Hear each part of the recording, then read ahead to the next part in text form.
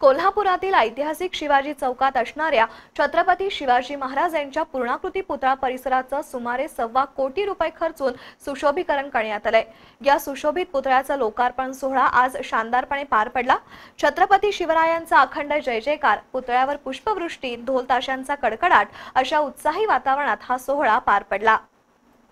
राज्य नियोजन मंडळाचे कार्याध्यक्ष आमदार राजेश क्षीरसागर यांनी पुढाकार घेऊन शिवाजी चौकातील छत्रपती शिवाजी महाराज यांच्या पूर्णाकृती पुतळा परिसराचं सुशोभीकरण केलं। गेली 2 वर्ष सुशोभीकरणाचे हे काम सुरू होतं। यावर सुमारे 1.25 कोटी रुपये खर्च करण्यात आलेत। आज या पुतळ्याचा लोकार्पण सोहळा परिवहन मंत्री दिवाकर रावते, पालकमंत्री चंद्रकांत पाटील यांच्या हस्ते आणि श्रीमंत छत्रपती शाहू महाराज यांच्या अध्यक्षतेखाली पार पडला। छत्रपती शिवरायांचा अखंड जय जयकार, पुतळ्यावर पुष्पवृष्टी, ढोल ताशाच्या कडकडाटात हा सोहळा संपन्न झाला। यावेळी नामदार रावते म्हणाले, छत्रपती शिवरायांच्या कार्यकर्तृत्वाची गाथा नव्या पिढीला प्रेरणादायी ठरेल।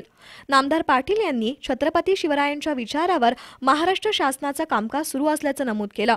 अध्यक्षीय भाषणात श्रीमंत छत्रपती शाहू महाराज यांनी हा उपक्रम राबवल्याबद्दल आमदार राजेश क्षीरसागर यांचं कौतुक केलं।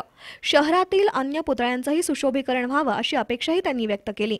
आमदार क्षीरसागर यांनी पुतळा सुशोभीकरणाची गरज आणि पार्श्वभूमी स्पष्ट केली। या कार्यक्रमाचं औचित्य साधून जिल्ह्यातील पूरग्रस्तांना शिवसेनेच्या वतीनं मदत देण्यात आली। ज्या पूरग्रस्तांच्या दुभत्या जनावरांची हानी झाली आहे त्यांना प्रत्येकी 1 गाय तसंच पशुखाद्य देण्यात आलं, तर अन्य पूरग्रस्तांना रोख रक्कम आणि जीवनावश्यक वस्तू देण्यात आल्या।